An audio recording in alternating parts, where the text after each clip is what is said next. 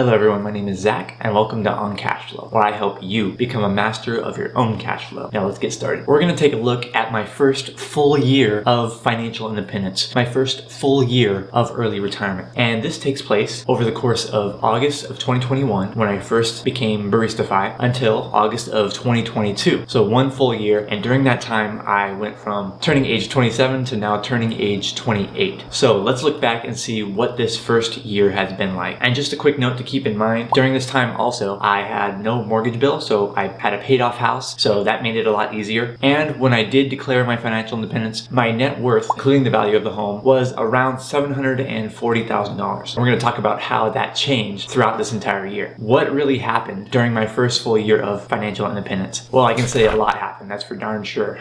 First off, when it comes to my part-time work, my Barista FIRE work, which is this YouTube channel, I published well over 100 videos on this channel. So there was a lot of work that was being done, not only physically creating the videos themselves, but the research that went into it, the learning that went into just YouTube in general, all that kind of stuff. So a lot of time was actually spent developing these YouTube videos. But don't worry, there was also lots of fun to be had in this 1 year of early retirement. I went to many different places. So here's the list that I have. I live in Tennessee and I went to many places in Tennessee. I've been to Kentucky once. I've been back to California to visit family, and 5 times this year. I've been to Nevada twice. I went to Arizona once, Utah once. I spent an entire month in Mexico. I've been to Virginia 5 times. I took a road trip with a rented RV across the entire country from Arizona all the way to Virginia. And currently, right now, as I make this video, I am in Hawaii. That's why you'll notice that this background is not my usual background, and I'll be here for a few months. What else big happened during this full year? Well, I invested in my first rental property. I literally bought a property, had it rehabbed, so got a lot of work done to it, and I rented it out. So that was quite the endeavor. So now I'm officially invested in real estate. And then to fill in all that other extra time that I had, it was filled doing all kinds of cool stuff like hiking and camping and all that kind of stuff. Anything that I like doing. So yes, it has been quite an eventful first year of financial independence. But the reason why I'm actually making this video is because I saw another video from another channel that's similar to mine, and that channel is called 2 Sides of FI. But I'll talk more about that at the end of this video. Next, what I want to share with you is what a typical day in the life of me being, Barista FI, what it looks like. So this is a typical day, meaning I don't have anything special planned, like I'm not traveling or I'm not going out doing something fun, which does happen a lot. But this is more of a typical day, like what's going to happen, like a usual, boring, regular day. I usually wake up anywhere between 6 a.m. and 8 a.m. And then after waking up, I'll usually start doing YouTube related work, and that can last anywhere from 2 to 4 hours depending on what's going on that day. And then after working for 2 to 4 hours, I'll go ahead and head to the gym usually and work out there for an hour to an hour and a half. And after that, I like to go on a walk for another hour to hour and a half. And during that time, I'll be listening to my podcasts and listening to my audiobooks and such. After getting back home for that in the afternoon, that's when I'll usually take care of any kind of things that need to be taken care of, any kind of chores that need to be done around the house, any kind of miscellaneous tasks that I made for myself, all that kind of stuff. And then by the time the early evening rolls around, that's when I usually just hang out, watch a lot of YouTube. I should probably slow down on the amount of YouTube that I watch, but watch some YouTube, watch some TV, watch some movies, play some board games, any kind of stuff like that,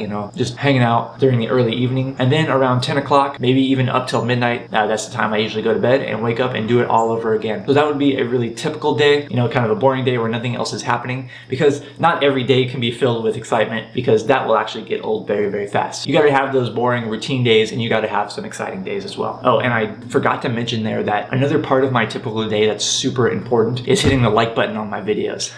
If you're enjoying this video so far, please make sure you like it, give it a thumbs up. It really does help me out, and I would really appreciate that. But let's get on to some numbers here. Okay, so in my first full year of financial independence, I have experienced some pretty crazy market volatility, and I've also been experiencing some pretty crazy inflation, right? We all have. That definitely affects someone who is, retired or semi-retired, whatever you want to call it. Here's some of the crazy stuff that I've actually had to witness here. So my net worth, which I'm invested 100% in stocks in a very simple 2-fund portfolio, I saw it peak in January of 2022 at around $780,000. And then in that same year, just 6 short months later, I saw my net worth dip down, like crash down to a very lower amount of $660,000 in June of 2022. On paper, I lost about $120,000 in 6 months. And yes, that did hurt, but I was pretty confident that something like that was going to happen at one point or another, because I just believed that it was going up way too fast when I saw that in January of 2022, being close to $780,000. Compared to when I did declare my financial independence, it was around $740,000. $40,000. Even at that time, I thought it was pretty high. But of course, I never timed the market. I never tried to think about, hey, when is this going to happen so that I can make some kind of strategy? Nope, I just kind of let it be. When I was experiencing those market downturns, what I actually just did was I simply reduced the amount that I withdrew from my portfolio, a pretty relatively small amount, so that I would withdraw less from my assets during those temporary downturns. And I'm still very confident in my plan because of a concept known as re-retirement. So re-retirement is basically where you recalculate your financial independence plan. You can do this like pretty much every year and say, hey, am I still on track? If I withdraw this amount, starting with this amount value, whatever I am at right now today, am I still on track to have a high success rate, historically speaking? If that's true, then you're still good. If not, you can make some small adjustments if you're flexible in your budget, or if you're flexible in how much money that you can earn. If you are able to adjust, then you're going to be in a much better position, pretty much no matter what the market volatility is. Now, real quick, I want to know from you in the comments below, what do you think that your first full year of financial independence is going to look like? And if you're already retired or if you're already financially independent, can you recall what your first full year was like? Please let me know in the comments below. I'm really curious to know. But there is one more thing that I definitely want to share with you, and that is what I would do differently, or what I'm going to be doing differently for this next year that's coming up. Well, first off, I think the most important thing for me, and it might be for you to take away as well, is that I think that I want to keep things simpler for this next year than it was last year. So I began making my withdrawals, for example, on a weekly basis. You know, take your withdrawal rate divided by 52, and that's the percentage I would withdraw every week approximately. I made it simpler mid-year by changing it to withdrawing only once per month, but now I think I actually want to keep things even simpler than that next year by withdrawing only once per year. This might not technically be optimal, but you can bet that it is a lot simpler. It's a lot simpler to calculate, it's a lot simpler to follow, and that's what really is drawing me towards it to do this next year. I think that following the percentage of portfolio withdrawal might be better for me because it's a lot simpler than following the constant dollar withdrawal that adjusts for inflation. So whatever my portfolio happens to be when I make my annual withdrawal, I want to take a percentage of that value rather than my starting value and then adjusting that for inflation, while also keeping a minimum withdrawal. Basically, I think it's a lot simpler to take a percentage of your portfolio, whatever it happens to be when you make that withdrawal, rather than what your portfolio was when you first started taking withdrawals and then trying to figure out what inflation was and adjusting for that. And because I'm so flexible with my budget, I think that I can make that happen, and it would definitely make me feel a lot better as well. Lastly, another thing I do want to continue doing is I want to continue diversifying into rental real estate. I want to do that in order to diversify my income, in order to diversify my investments, but also I want to do it in order to keep things interesting in my life and have a little bit of work to do. Just because you're financially independent, just because you're retired early, it doesn't mean that you never have to work again or you never can work again. You can do whatever you want. That's the whole point, right? And like I said before,